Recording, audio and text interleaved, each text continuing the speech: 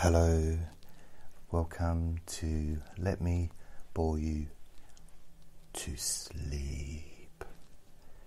My name is Jason Newland. I seem to laugh whenever I say my own name, which is a bit weird. But the reason really is because Andre is in the bedroom or in the hallway, I'm not sure. Let's have a look. He's in the bedroom making love to his girlfriend. Sweet, sweet love. He's a very tender lover, very considerate.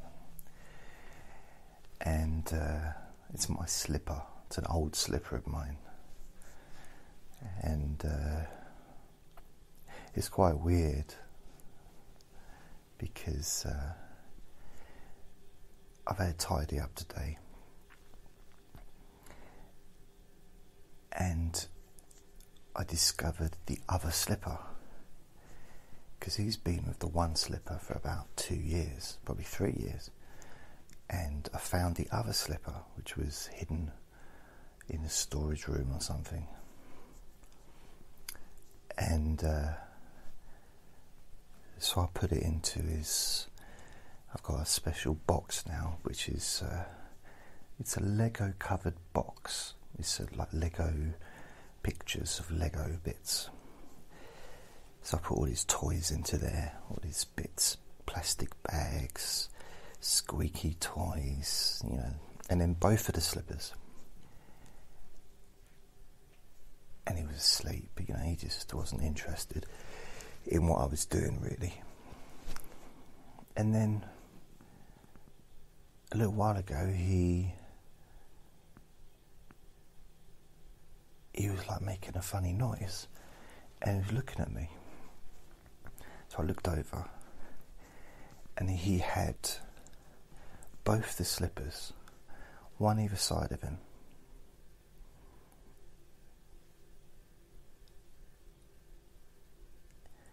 And I just I wasn't quite sure what he was up to. And he looked at me and he said, "Twins," and then ran off with both of them. So yeah, it's this weird. He's a weird little boy. So only listen to this when you can safely close your eyes.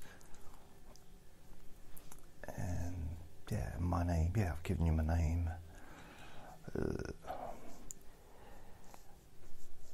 So today, since I got up, which was about 3 o'clock this afternoon, I have been tidying the flat. And when I say tidying the flat, I've pretty much just done the living room. But I have moved stuff around. So I've moved my wardrobe out of the bedroom and I've put it into the storage room, because I've got a big storage room. I'm not bragging. Length and girth, it's a big old thing. So I put my wardrobe in there. Part of the reason is because the clothes inside the wardrobe are just smelly. And I was trying to figure out why, because, you know, I clean my clothes with a washing machine, and, you know, most of the stuff in there has been in there for a while, but it's all clean clothes. But then I thought, it's Andre. So I've caught him in the past. He gets in there and he does a wee on the bottom of the wardrobe and just leaves it. So I'm having to wash all the clothes that are in the wardrobe, or that was in the wardrobe, or were in the wardrobe. And I've moved the wardrobe out of the bedroom because I can't use it anymore. I mean, the wardrobe's fine, it's just any clothes I have to be kept away from him. They have to be kept up high. So what I'm going to do is get some coat rails that or clothes rails that I'm going to attach to the walls in the bedroom, and I'm going to order one on Wednesday and just eventually get enough for all my clothes to be on the wall, and then get some for my shoes as well.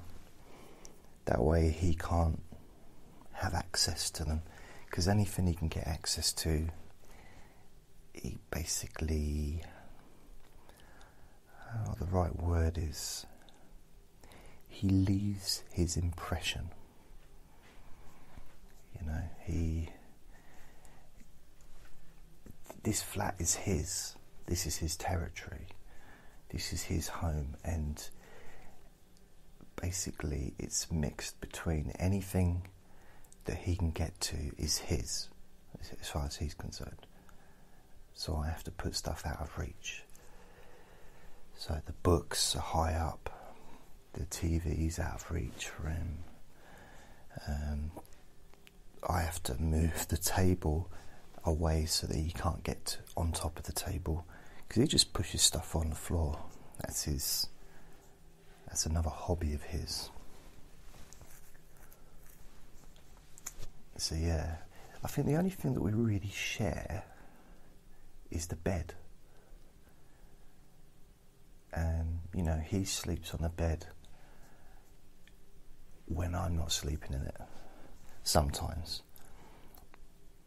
you know, I forget, because he goes months without going into the bed, and then he spends weeks where he's constantly in the bed or inside the quilt. He gets, is that a quilt? It's the quilt bit, isn't it? Again, that part of my brain was asleep, wasn't prepared. I say quickly, and there's a whistle. I say quilt without realising I'm going to say it, and there's a whistle. So it's kind of like a speech thing going on there, which is because my voice is more from the throat than from the mouth, you know. But the tongue, for things like quick, there's more lip movement for such words. That must be what that is.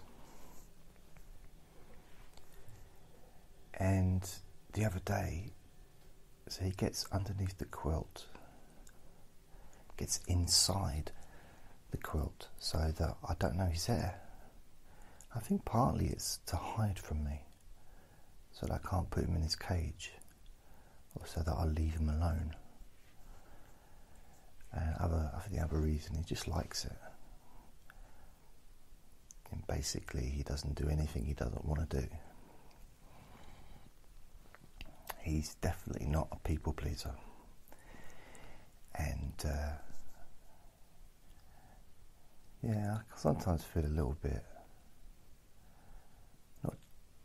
not jealous, but a little bit kind of ooh, when I see people with their dogs, and the dog are just, you know, the dog's whole life is about pleasing their owner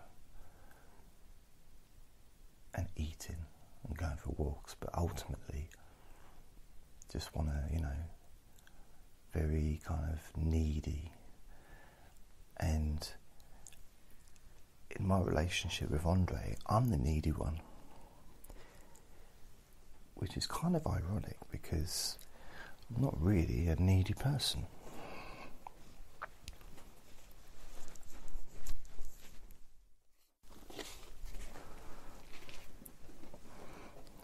Can't believe I have to retrain Andre. There's paper there, and he still went to do a wee on the carpet, just as I'm watching him.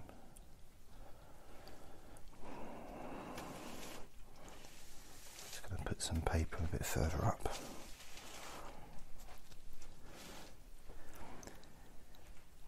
It's very strange living with a ferret. See, now he's finished his romantic evening. So he finished it off coming in and doing a wee on the carpet, and now his bladder's empty, he's having a drink of water. And now he's staring at me.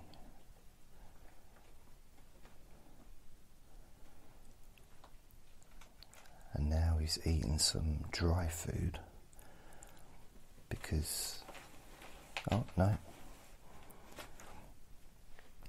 I'm giving you a running commentary on a ferret. You won't get this anywhere else. And why would you want to? So I've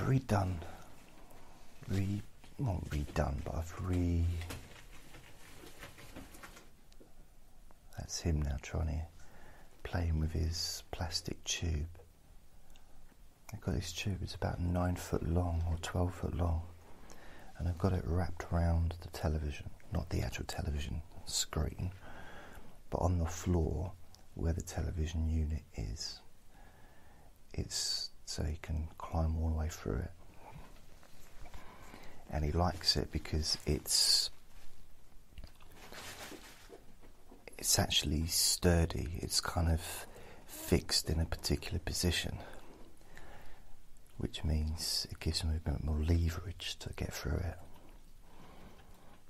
Now he's having a drink of water.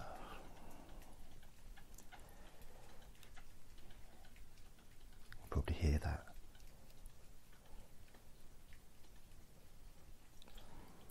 Start living with a gazelle.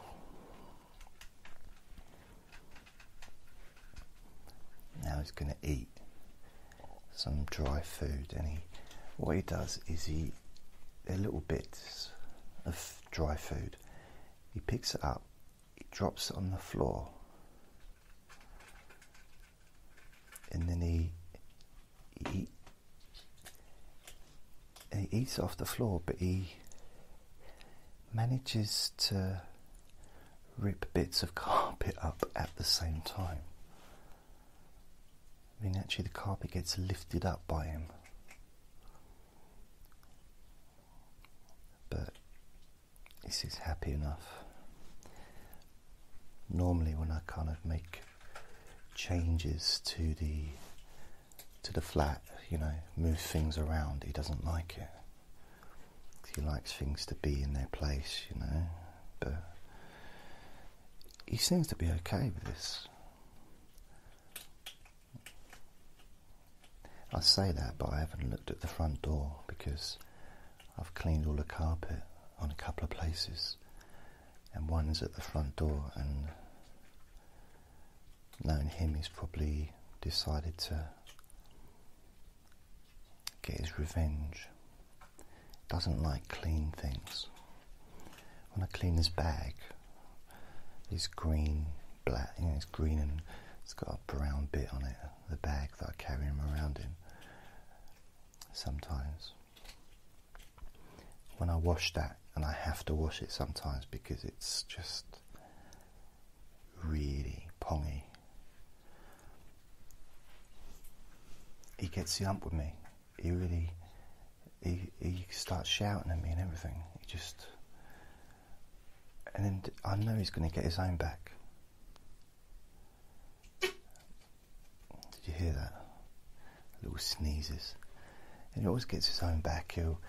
It might be something subtle, like he'll wait until I'm doing something else, and then he'll jump onto my chair and then onto the table next to the chair, and he'll just knock everything off, like a plate of food or something like that. And I hear him just giggling. Revenge is mine. I mean, the other day what did I do?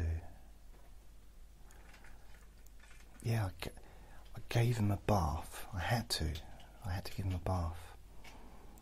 And I know that whenever I give him a bath, he always gets his revenge. It might sound silly, but it's true. Always. does something naughty after I've given him a bath. But I didn't know what it was going to be. Until a couple of hours later, after he's had the bath, and I thought he's okay, he was asleep. Went to the kitchen just to put a plate into the sink. Normally, I turn the light on when I'm going to the kitchen, but I thought, I'm only putting a plate into the sink. I don't live in a mansion. I can see where the kitchen sink is. You know, there's lights outside in the street that are shining in, so I can kind of see the outlay of the kitchen. You know, it's like a few foot, 3 or 4 footsteps to the sink from the door. It's not, you know, I'm never going to be able to, you couldn't fit 50 people in there. And especially with bicycles, just, you know, or on horses. So I go to put the plate into the sink. Squelch, squelch, squelch. So he'd done a big poo right in front of the sink on the floor. He never does that. That's something he just doesn't do. Maybe twice a year, once a year, twice a year. If he gets cut short, caught short. And now, as we're speaking, I can't believe it.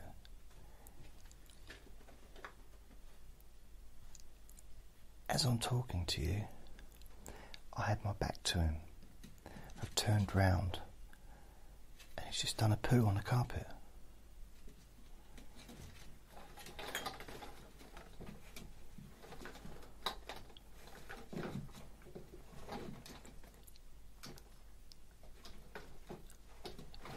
And now he's making as much noise as he can.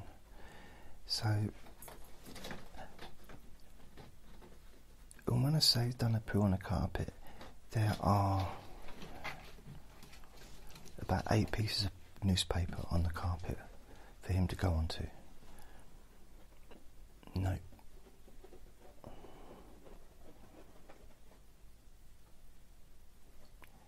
Completely missed the paper altogether.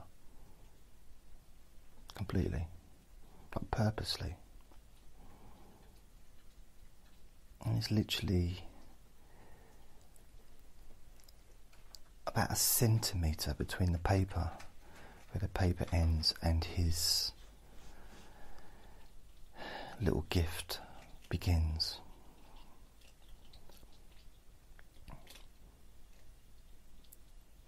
And I literally just moved him onto the paper a few minutes ago. So he'd do it there, and then he just waited till I had my back turned and went back and did exactly what he was going to do before.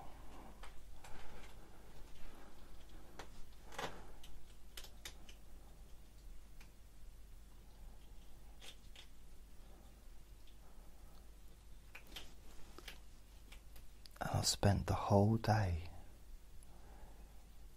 you know, I started like 11 hours ago.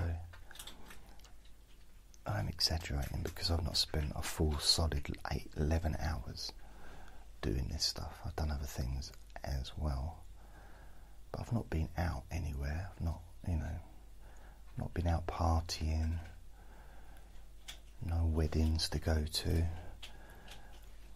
I've not played tennis, you know, no driving tests. I've not done anything like that. And then he goes and does that.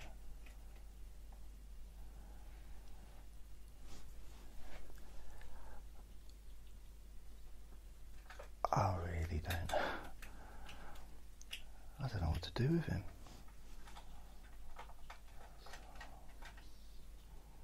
Oh well. So what I've done is, like last night, yesterday, because I started to tidy up yesterday. Was it Saturday yesterday? I think it's Sunday today. It might be Saturday today.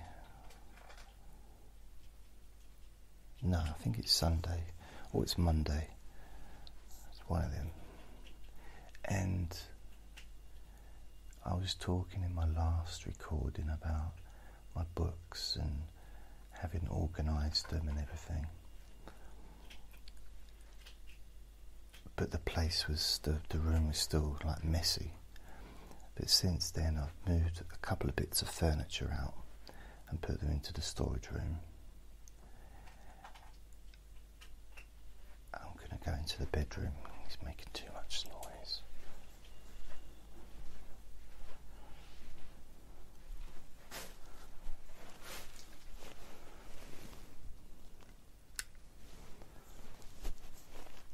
And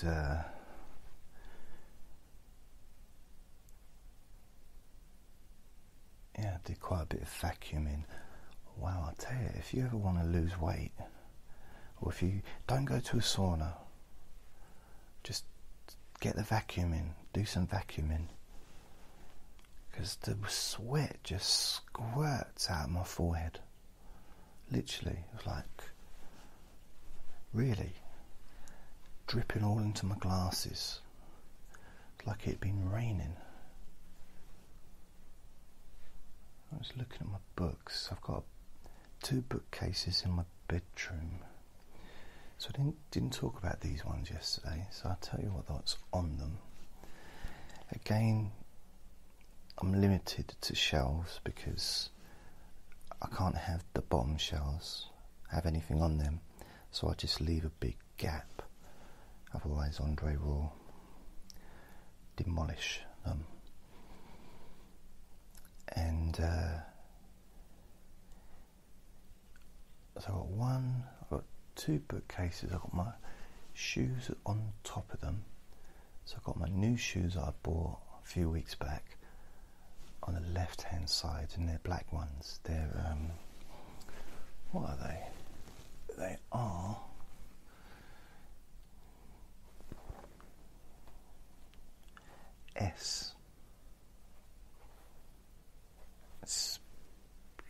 stretchers or streachers or...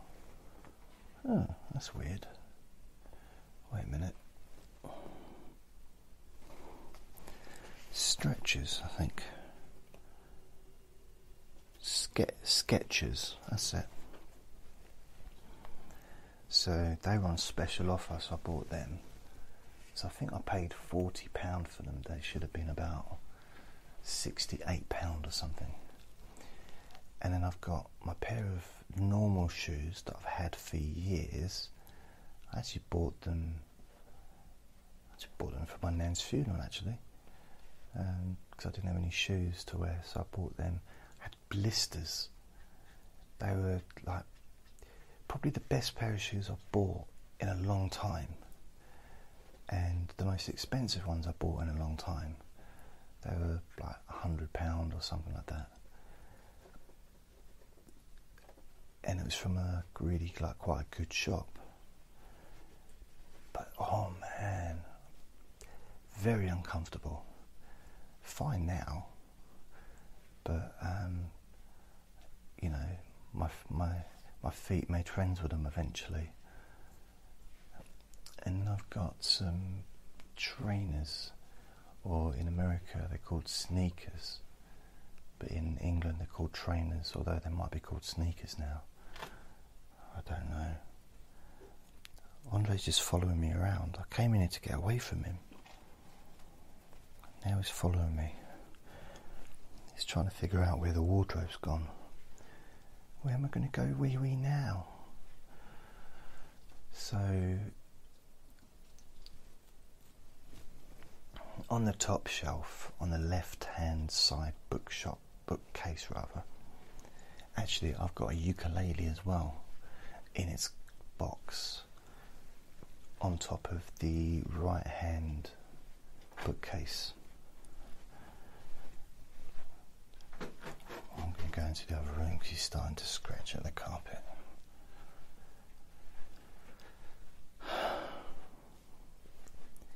See, ideally I'd put him in his cage when I'm making a recording,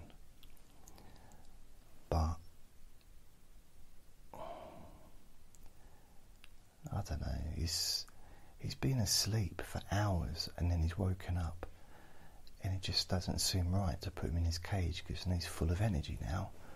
He wants to do stuff and play and run around and follow me everywhere I go. If you can hear his little footsteps. Right, I'm going to go into the bedroom. Hopefully he won't follow me. Probably will though. You'll hear him if he does.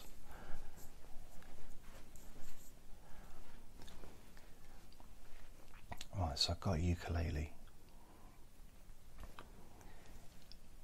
On top of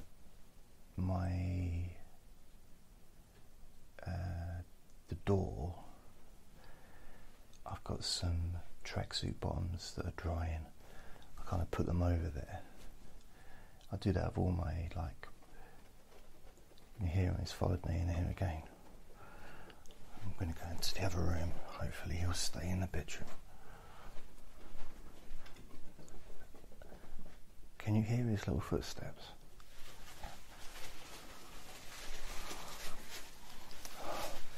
He can't just be quiet. He has to go into plastic bags and make noise. Right, hopefully he won't notice that I've gone again. But you'll hear his footsteps if he does come back in. So yes, I've got the two bookcases. On the left-hand bookcase, and I've organised them as well. So on the left-hand side bookcase, at the top shelf, I've got kind of, I suppose, self-help books, kind of, or just like general kind of things. So I've got Chicken Soup for the Soul, which is a brilliant book if you haven't read it. It's a brilliant book if you have. If you agree, of course. If you don't agree, it's still really good. But we all like different things. What I would say, Jack Cornfield, who's one of the writers, he did this audio recording, and it was quite a few hours long, and I bought it back in, I don't know, about 2005, I think. It's brilliant. It's really, really good. Very inspiring. I forget what it's called. But I've got a few books here. Sylvia Plath, The Bell Jar. Not probably as uplifting as some of the other books, but I've got The Alchemist, Richard Bach, Illusions. Is it Richard Bach that did the Seagull? Oh, that was Ken Livingstone's Seagull. But wasn't that Richard Bach? Yeah, author of John Livingstone's Seagull. So I used to think it was actually that was the author, and but it's not. What other ones? The Sleep Book by Dr. Guy Meadows. Aldous Huxley, The Door of Perceptions, Mood Swing by Ronald R. Thieve. So you got a few there. On the right hand of the top shelf, I've got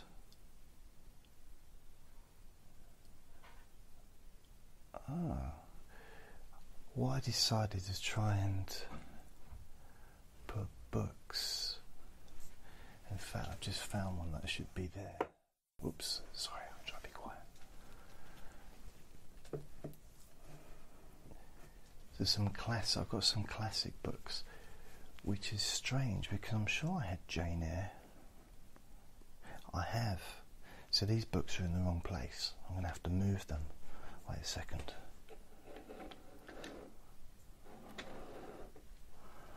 I know I don't have to do it right now, but I might as well do it while I'm thinking about it, because then it's done, isn't it?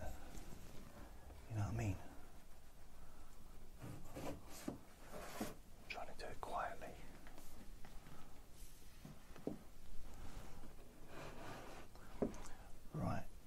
years ago, in the 90s, the early 90s, I was really into the Beat Generation books.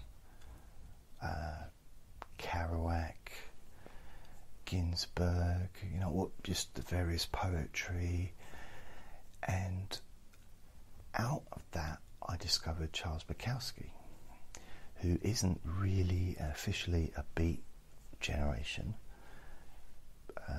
writer, but he was from that era onwards. And some class him as being one of the greatest novelists, American novelists. So I've got 1, 2, 3, 4, 5 of his books. Post Office, Factotum, Women, Tales of a Dirty Old Man, and Tales of Ordinary Madness. Now, he's written lots of books, and I used to own lots of books that he'd written. Including those, I probably had about 15 books of his, and quite a few of them were poetry. And I was a big fan. So I will get those again, and I will reread them, because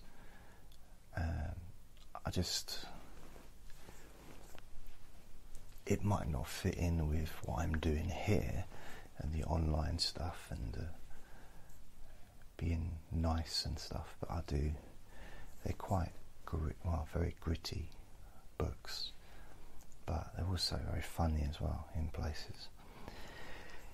Anyway, that's my Charles Bukowski section, but that will grow because I've decided I'm going to spend more time on my hobby of reading and book collecting, which I haven't given any time to hardly at all. I've got a Kindle as well, so I've got quite a few books on a Kindle, but it's not the same. For book collectors, having a Kindle, for a reader, an avid reader, yeah, Kindle's brilliant as well, because it's words, isn't it, on a screen, but for a book collector and an avid reader at the same time, there's something, just the smell of the page, of a new book. Not even a new book. I mean, I've got most of my books, or a lot of the books I've got are second hand. I've got them, I didn't pay for them new. Got them on second hand shops, charity shops, or online on Amazon for, second hand. But all of the Charles Bukowski ones are new.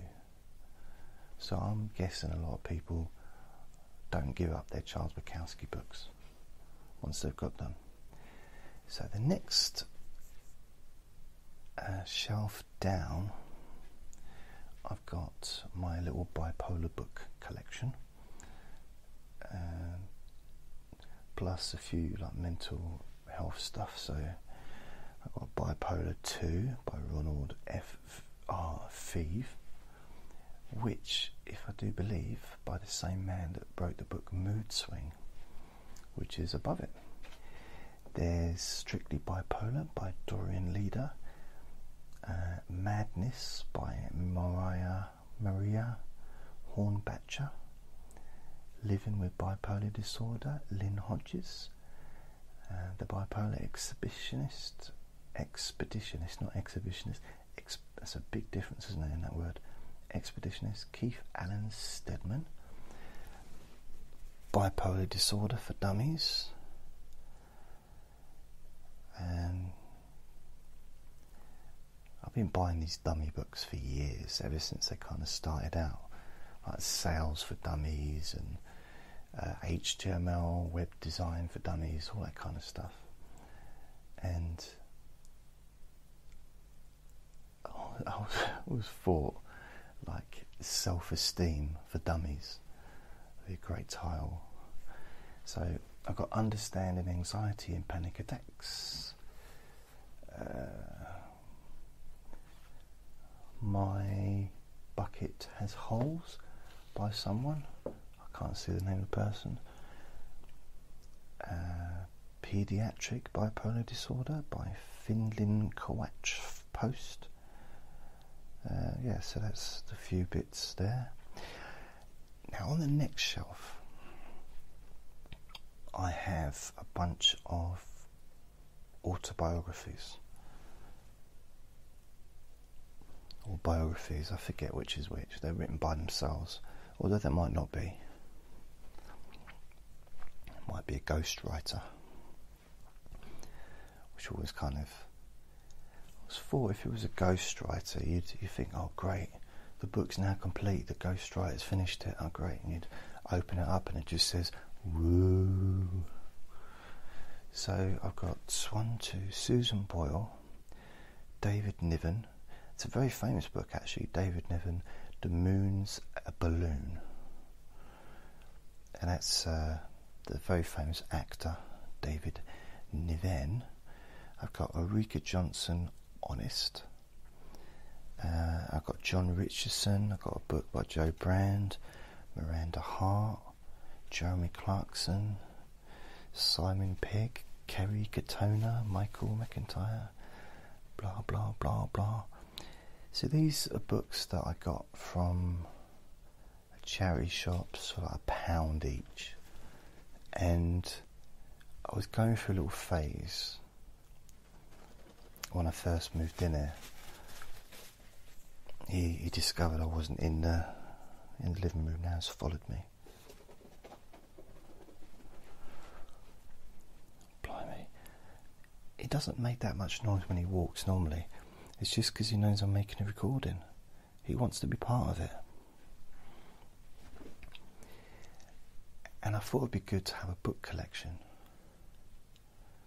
But actually the reality is I'm only interested in books that I like, that I'm going to read, not books for books' sake. And so I thought, I know what I'm going to do. I'm going to firstly replace the books that I've lost recently with the hypnosis stuff. I'm going to try and replace. Wow, there's a Daddy Longlegs in my bedroom. I was just talking to a friend the other day about not seeing a Daddy Longlegs for absolutely ages. Right, I'm going to have to get it and put it outside, because it's not going to.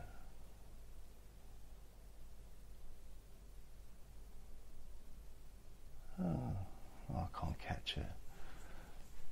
I don't know how they get by, Daddy Longlegs. They're just all over the place, aren't they?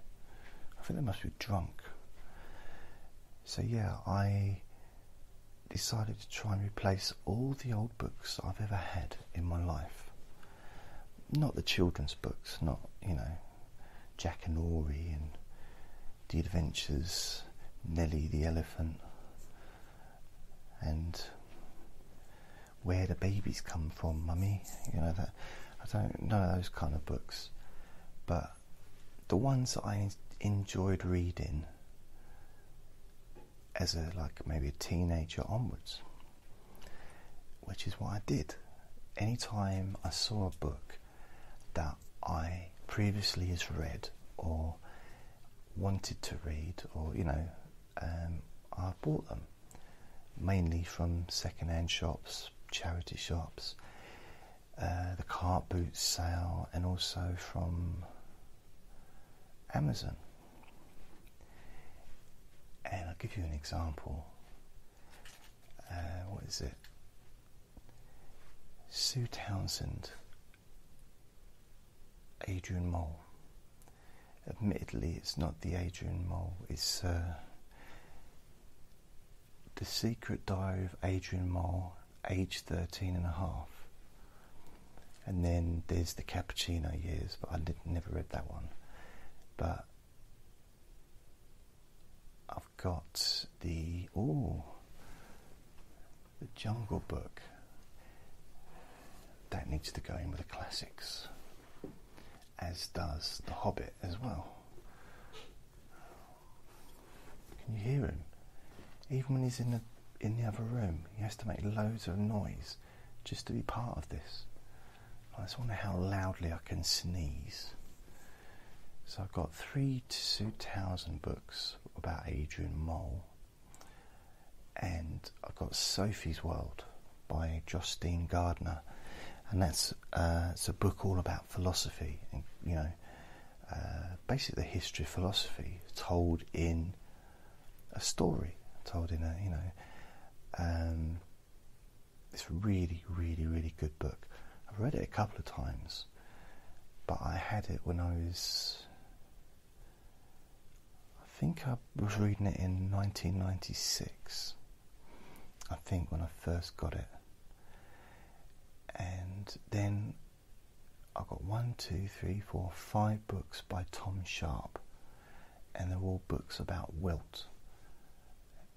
The first one's called Wilt, and then the others are other kind of books about him. And that was one of the funniest books I ever read. Like when I was a kid, when I was probably like 11, 12, maybe 10 even, I don't know. But I laughed so hard because it was rude, but it was very funny.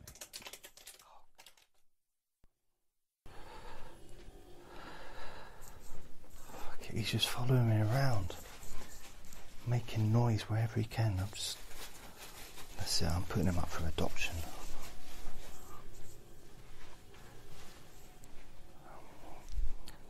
See if you heard that little sound. I will edit it so that it's a lot quieter.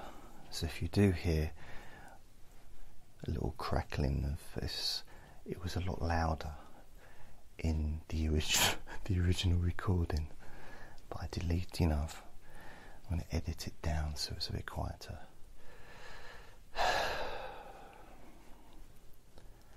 So Wilt was one of the really funniest books I ever read at the time.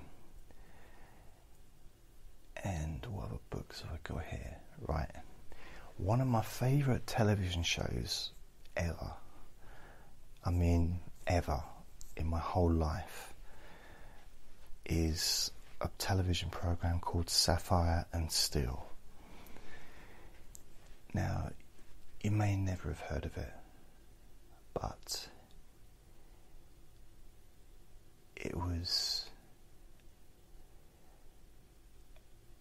brilliant. Admittedly, it was the early 80s, so, when it comes to television, we had good special effects in the cinema with Superman, Star Wars, Star Trek. That was kind of E.T. They were doing quite well with the special effects, but not on television. And a good example of that is if you go on YouTube, put in the name Manimal, basically animal but with an M at the beginning, Manimal, and it was about a man that could turn into animals. So it gives you an idea of the level of special effects and that was probably an expensive program to be made as well. Money probably went into that.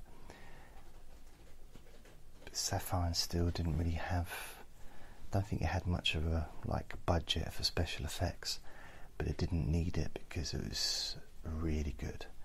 It was really weird. It was really a bit creepy, a bit fantasy, magical kind of. It's about these time travelers, people that could. I don't know. It's hard to explain it, but I got a book. I think it's the only book that was written, and then they made a TV show. Used to have the TV show on the video years ago. I bought it, so I got the book Sapphire and Steel by Peter J. Hammond. And if you look in Peter J. Hammond, he's a famous writer as well. He's written, I think, TV shows and stuff. So what other ones have I got? there's another book by Martina Cole, and so I've got that, and it's a book that I used to read when I was a security guard, and it's called The Lady Killer, but it's Martina Cole. It's like a crime book, and I was working in Canary Wharf, and I just finished a shift, and I was working upstairs on the live TV floor, like a TV station.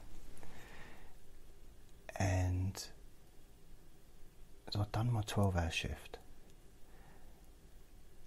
and my manager, the boss, said to me, "Hey, JJ." He didn't, but he said, "Can you stay overnight?" Because I just done probably 8 till 8 or 7 till 7, something like that. So I just finished at 7 o'clock, started at 7. So at 7 in the evening, he said, can you stay till 7 tomorrow morning? I said, what, another 12 hours? He said, yeah. I said, but I've already done 12 hours. He said, I know. I was here when you got here, and now I'm going home. I said, yeah, but that's 24 hours. He said, yeah, I used to be a policeman. I needed maths to be able to do that job. I said, yeah, I'm not saying that, I'm just saying it's a long time. I mean, I'm tired. I'm going to probably end up falling asleep if it's too long. He said, don't worry about it. He said, can you do it? I said, all right. And he said, well, you're not going to be up here, you're going to be downstairs in some important place where the managing director of the newspaper, his office was just, I was the security for that office. And he said, you just be down there on your own. And I said, all right. Because I'd done that before, but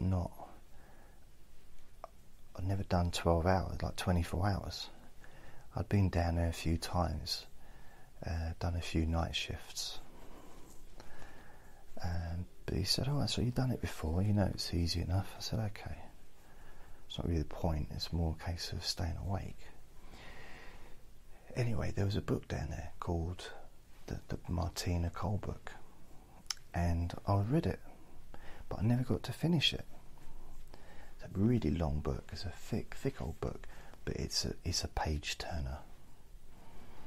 You know, I mean, all books are really, aren't they?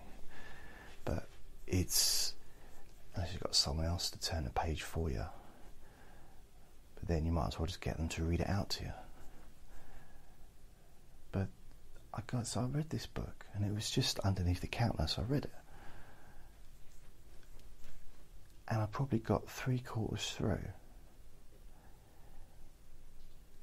And then I woke up. I fell asleep while I was reading it. So I'd already read on previous evenings, previous nights, like over the previous, I don't know, couple of weeks, I'd read quite a bit of it. But I fell asleep.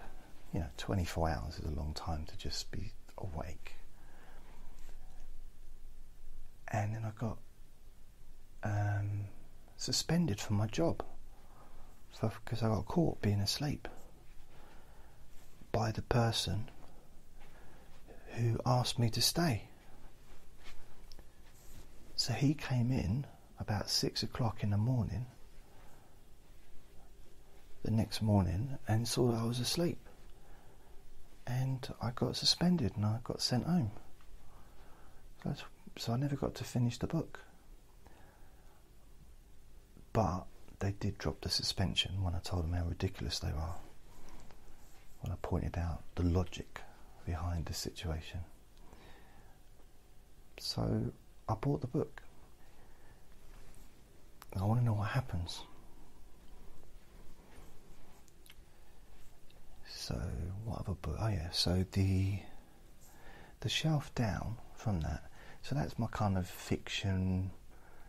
There's not many there really. There's only 1, 2, 3, 4, 5, 6, 7, 8, 9, 10, 11, 12, 13, 14, 15, 16, 17, 18, 19, 20, 21, 22. So there's 22 books of kind of light fiction, comedy, stroke, kind of bits and bobs, you know. Then the next shelf down is the religious section, you could say, or you could say the Buddhist section. So I've got 1, 2, 3, 4, 5, 6, 7, 8, 9, 10 books, 10 Buddhist books, and 9 Buddhist books and 1 New Testament Bible. And the book I've got, the book that I've had since 1992, probably, maybe 93. So the only book that I've got left, like originally that I bought, is a book called The Teaching of Buddha. And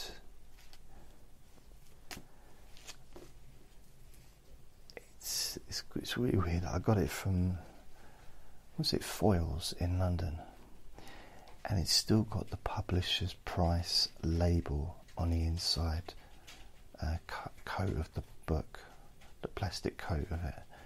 £25. That's how much I paid for a book 26 years ago, or 27 years ago, 28 years ago maybe. £25 for a book. It's not even a big book. I gotta get away from that ferret, he's following me. He just follow wherever I go, he's just following me. I'm just gonna hold him, maybe that'll give him what he needs. Ow. Which is exactly what he needed, because he needed a finger to bite. Stop it. So I've got those books there. So I've got The Teaching of Buddha. It's a little book. It's not tiny. I mean, you wouldn't put it on a table and think, oh my God, where's it gone? You know, you still see it. But it's oh God, it's going to make more noise.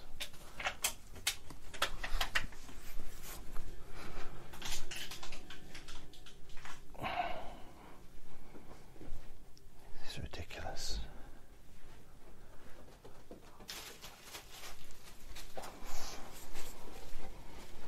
The thing is, he's made it, just in that little time that I was in the bedroom, he's completely trashed the living room. He's emptied his thing full of coloured balls, and now they're all over the living room floor. And now he's jumping up and down, wants me to chase him.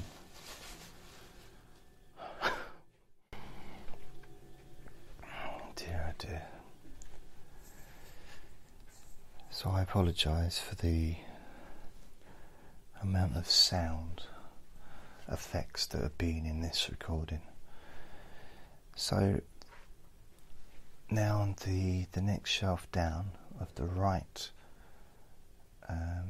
bookcase, this is like the classics, and so I've got The Adventures of Huckleberry Finn, I've got Childhood, Boyhood, Youth by Leo Tolstoy, I've got For Whom the Bell Tolls by Ernest Hemingway, there's In Cold Blood by Truman Capote,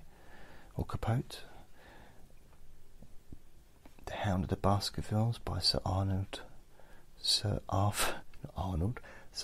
Conan Doyle. There is Jane Austen by Jane, whoever did that. You've got On the Road by Jack Kerouac. There's Crime and Punishment by Dostoevsky. The Road Less Travelled by M. Scott Peck. There's H.G. Wells's The Time Machine. There's A Room with a View by E.M. Forster. The War of the Worlds by H.G. Wells. The Great Gatsby by F. Scott Fitzgerald. Harper Lee's To Kill a Mockingbird. And you got The Casebook of Sherlock Holmes by Arthur Conan Doyle.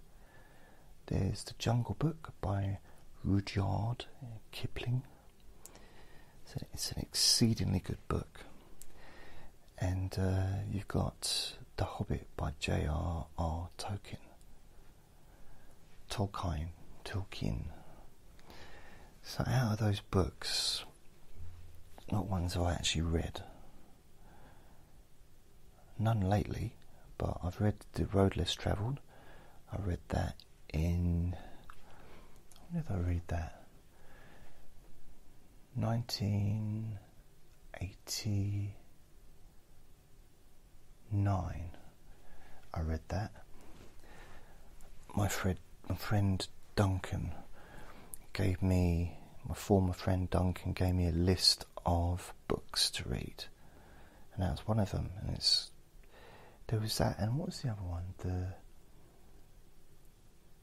motorcycle maintenance. I forget that one. But yeah, so that's one of them. And The Third Wave was another one I read. I love reading. I also love going to the toilet, and I love eating. So it's lots of things I like. So The Time Machine, I think I read it when I was younger, but I've seen the film. Jack Kerouac, On the Road, yeah, I read that in the early 90s. I'm pretty sure I read In Cold Blood by Truman Capote in the past. The Adventures of a Huckleberry Finn, I think I read that when I was a kid, I think, or a teenager, I think. Crime and Punishment from Dostoevsky, I do believe I read that in the 90s at some point.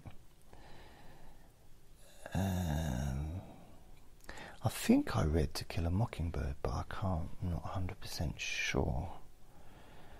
Never read The Hobbit, probably never going to read The Hobbit, don't know why I bought it. And the Jungle Books. So I'm exceedingly looking forward to looking into that, because it isn't just one book, is it? There is more than just, I believe, again it's believing, pretty sure that I read that when I was a kid, when I was like a teenager, maybe younger, because I have this memory of there being a lot more than just the ooh ooh ooh, I want to be like you, ooh ooh. I don't, it was a great cartoon, but I don't know if it did justice to the book. It was great in its own right. I used to like it, and then when my niece in 1980, I don't know what year it was, 83 maybe, went and visited my stepmum's brother, and his daughter watched The Jungle Book over and over and over and over again, continuously, I'm talking over and over again. And I've never forgiven her, really, but I'll move on eventually. So that's most of the books. I've also got a Mr. Bruff's Guide to Grammar, which I bought for some reason. So there you go. Yeah. So that wasn't like hugely exciting, which is kind of the point, I know, but I'm not sure if I'm ever going to read any of those autobiographies. Really not sure.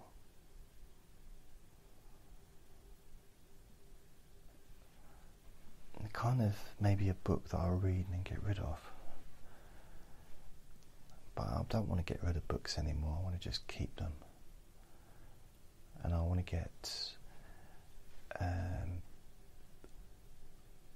Woody Allen's books as well, especially like Radio Days and some of those classic. They're so funny, really hilarious books. So I might look into getting some of those.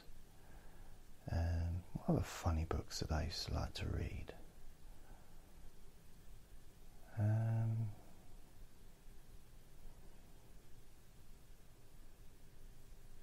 Woody Allen. I don't know. I went through a period when I used to actually read book reviews and then go and buy the book. I went through a period in the 90s when I used to do that. Very educated of me, wasn't it? But I like to find my own way.